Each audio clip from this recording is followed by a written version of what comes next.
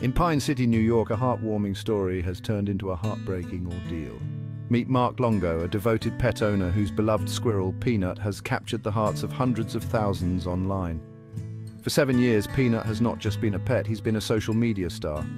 But after a recent raid by the Department of Environmental Conservation, Peanut's future hangs in the balance. I was treated like a criminal. They came to my home as if I was a drug dealer, searching for something dangerous, when all I wanted was to care for my squirrel.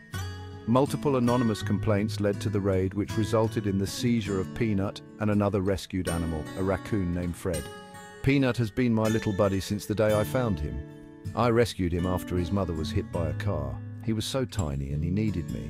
Mark nurtured Peanut back to health, and when attempts to release him failed, he decided to keep Peanut as an indoor squirrel, eventually sharing their adventures online.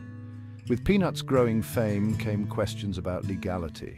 Mark admits he knew owning a wild animal without a license is against New York law, but he was in the process of getting Peanut certified as an educational animal. If we're not following the rules, guide us in the right direction. I just want to do what's best for Peanut. In just a day, nearly 20,000 people have signed a petition urging the authorities to return Peanut to Mark.